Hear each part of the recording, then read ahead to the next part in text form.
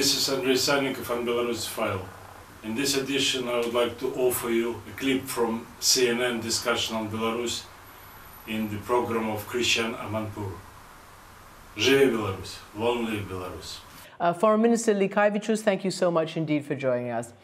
And now for more on this by somebody who really knows the kind of pressure that Svetlana is under, somebody who ran against Lukashenko ever since he resigned as his deputy foreign minister. Andrei Sannikov ran a presidential campaign in 2010 and was jailed shortly afterwards. And he's joining us now from Warsaw, Poland, where he lives in exile. Andrei Sannikov, welcome to the program. I wonder if you would just comment on what I was asking the foreign minister about the state of mind of Svetlana Tikhanovskaya, of what she may have been saying either under duress or not, we don't know, and what you know about the kind of pressure that she's been under and is now. No, I think I agree with Minister Likavičius. I think that definitely she was speaking under duress, and you should realize that it was a special KGB operation to get her out of the country. And it is not over yet. The special KGB operation is something that they plan very carefully, not as a one-time event, but to continue. And they probably had some very specific instructions for Svetlana and blackmailing Svetlana with something that is quite difficult to digest for her. So we shall not take anything for granted that is coming out now from her or her team. We just have to accept the fact that Svetlana is out of the country, but the protest against the regime and the dictator continue. So that's really important context. Both you and the foreign minister, warned us not to take everything that she posted there at face value, because we don't know the kind of pressure she's under. When you say it's a KGB operation to get her out, you're talking about what the foreign minister said. She was basically given two options: get out or face unspecified, but we all know what consequences if she stayed in. She's out.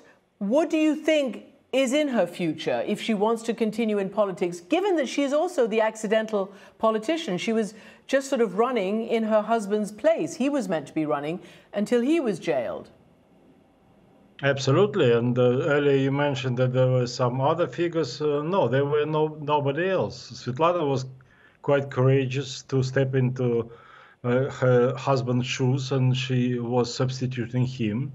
And Sergei Tikhanovsky, who is now in jail in a very difficult situation, was the candidate of protest in Belarus. So why people supported Svetlana so massively in so big numbers? Because she was the candidate, the only candidate who was running against the regime. Others were fakes. So don't even mention the names and the numbers. There was Svetlana and Lukashenko, and people supported Svetlana. And it was actually, I think the message that Svetlana was delivering is that I'm not a politician, you're right.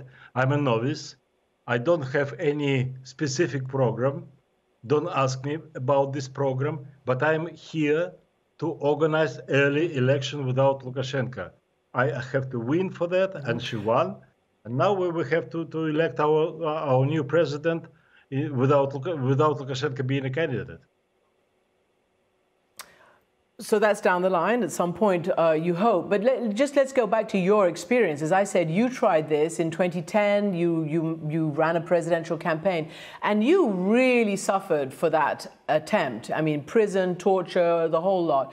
Tell us what happened, just for the effrontery that you showed of taking part in what you hoped was a democratic process. Well, yes, I did suffer, as my family, my wife, we were arrested together, but also the several hundred of people did suffer. But Lukashenko, why we suffered? Because Lukashenko got scared on the 19th of December 2010, because he never expected so many people telling him to step down. And that's why for the first time in the history of Belarus, he attacked us on the day of election. Never before he did that. He preferred to wait, because the cowards, the cowards don't like to act cowardly openly. They wait till there is an appropriate moment, and the appropriate moment was when the international observers left and when international press left. But in 2010, he was so scared that he attacked us on the day of election.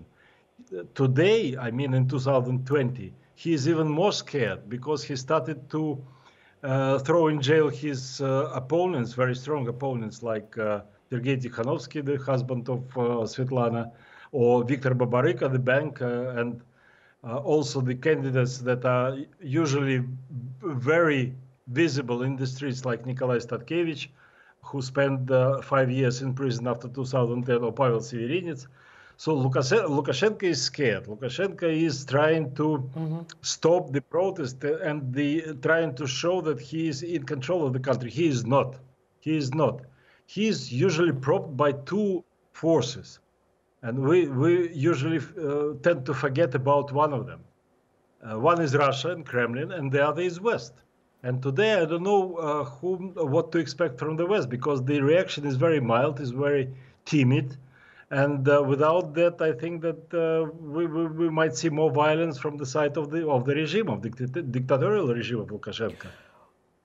Andrei, the reaction from the Lithuanian foreign minister was not mild. I mean, he obviously knows the region better than most of the Westerners. He's had, Lithuania's had its own fisticuffs with Russia, the Soviet Union in the past, so they know what's at stake.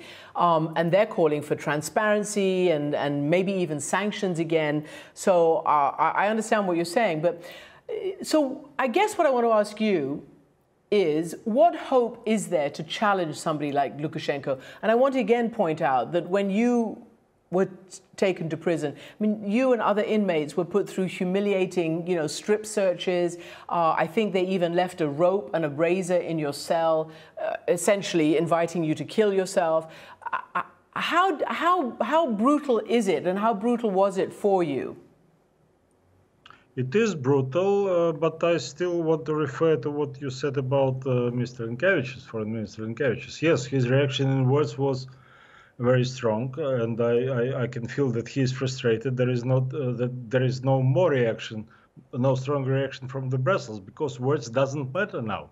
We need sanctions, because people are being tortured, like I was tortured. I believe that the people today, like Sergei Tikhanovsky, Nikolai Statkevich, Pavel Severinets, are being tortured in much stronger way than I was tortured.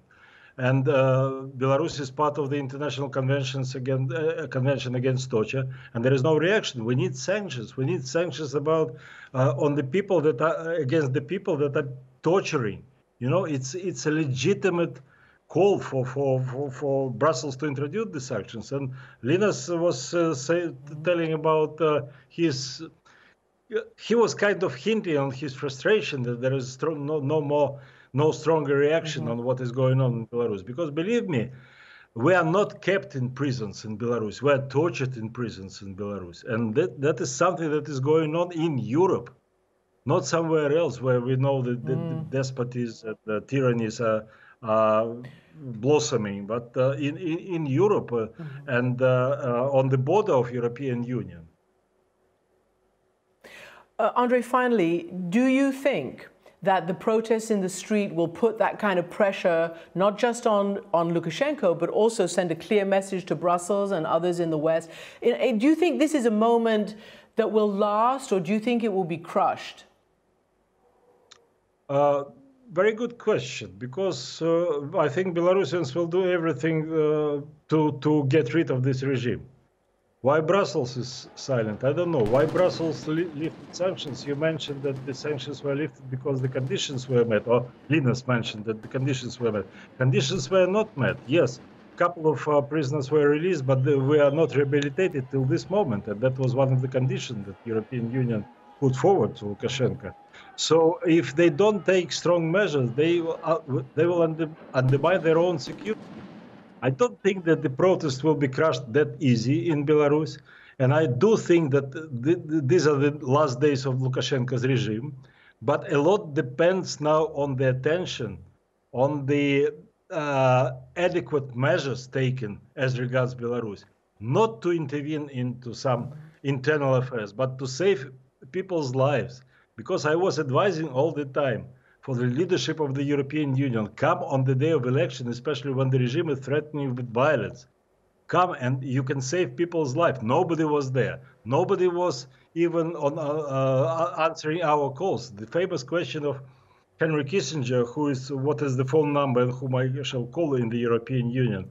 I think in the case of Belarus, it is even more important and urgent. There is no phone number for Belarus to call in Brussels. None. Because the new leadership of European Union seems to forget what the conditions were put towards the regime of Lukashenko to improve the relation. And they started improving the relations with Lukashenko's regime without any conditions. All right. All right. Well, listen, you have made your point loud and clear. This is a platform. Hopefully people will hear what you say. It is democracy protests happening in Belarus. Andrei Sannikov, thank you so much.